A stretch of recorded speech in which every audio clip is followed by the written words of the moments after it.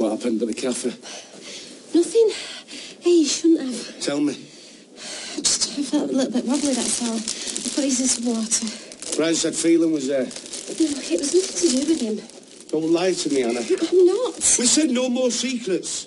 What did he say to you? I can't repeat it. Give me one good reason, why not?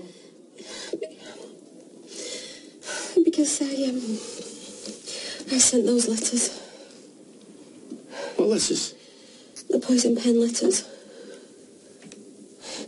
I wanted him to suffer like I have, like all those other people have. I mean, why should he walk away again scot-free?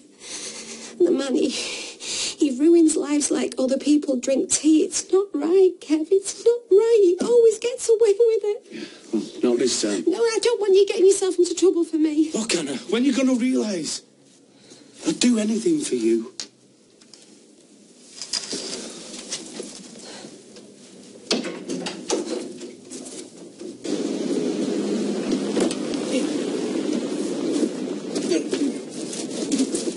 Hey, Kev, ease on with this, will you? Sorry, pal, I'm busy. Won't take a minute. No!